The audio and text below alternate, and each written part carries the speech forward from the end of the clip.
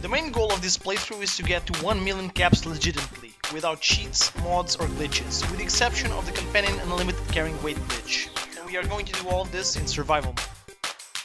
This is Barren Wuffet and this is the story.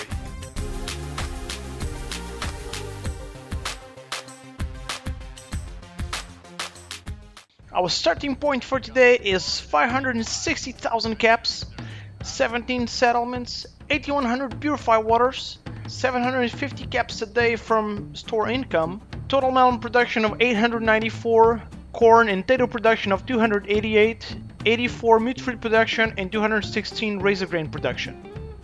Today I was planning on bringing you two ways of making caps.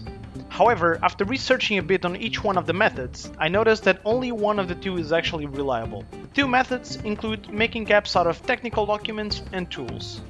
Retrieving documents to Proctor Quinlan will award you 25 caps per document, which actually sounds really good, until you realize that those documents only appear randomly throughout the Commonwealth.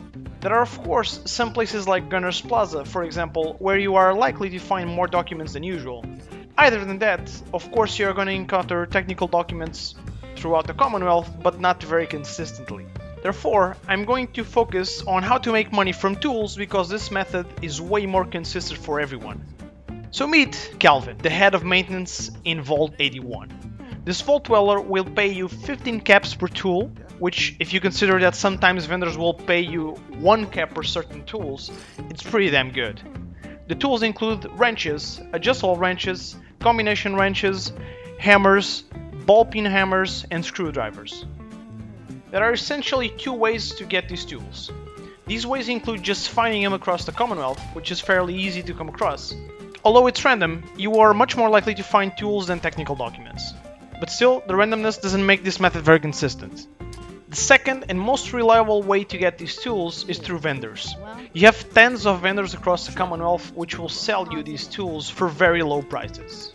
Although these prices vary with the amount of charisma that your character has, they will always be less expensive than 15 caps, which means that you can make a profit. The types of vendors that you have to look for are the ones that sell you junk. Some examples include Myrna at Diamond City Surplus and Rufus at the Hotel Roxford in Good Neighbor. Additionally, and this is the method that I use the most, you can actually buy the specified tools from your own vendors. In my specific case, since I sell most of the purified water that I produce to my own vendors, I'm essentially trading purified waters for tools. This means that I'm always making the 15 caps per tool with no downside, regardless of the price. When recording the last episode and this one, anytime I would find any of these tools in the Commonwealth, or would I sell purified water to any vendor, I would buy any tool that they would sell. That way, I was able to accumulate a bit over 100 tools, getting more than 1500 caps. I don't think that 1500 caps is a mind-blowing number, however, you can't really question the method's reliability. My advice is to keep an eye out for these tools when you are exploring the Commonwealth. And for sure, you'll make some money on the side using this method. And finally, of course, no episode is complete without our 3 settlements of today, which include Crop Manor, Kingsport Lighthouse, and Coastal Cottage. All the settlements got treated with 20 defense, 10 beds, 12 meat fruit plants, 20 water, and of course we invested 900 caps on each settlement to get 3 trading stands. And considering our total population across the Commonwealth, this will be more than enough to meet our 50 caps a day per settlement. Concluding today's episode, we reached 753,000 caps, 20 settlements, 5,300 purified waters. We reached 900 caps a day from store income. During this episode, we invested 2,700 caps in our stores. Our total melon production remains the same at 894. Our corn and potato production are 288.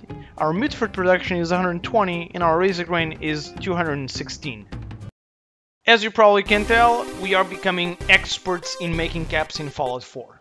I'm very excited to announce that the next episode of Road to 1 million caps is going to be the last one. It's going to be an exciting one, so make sure to subscribe to not miss the end of this great challenge. I really appreciate all your support and I'll see you again in the next video. Have a great week.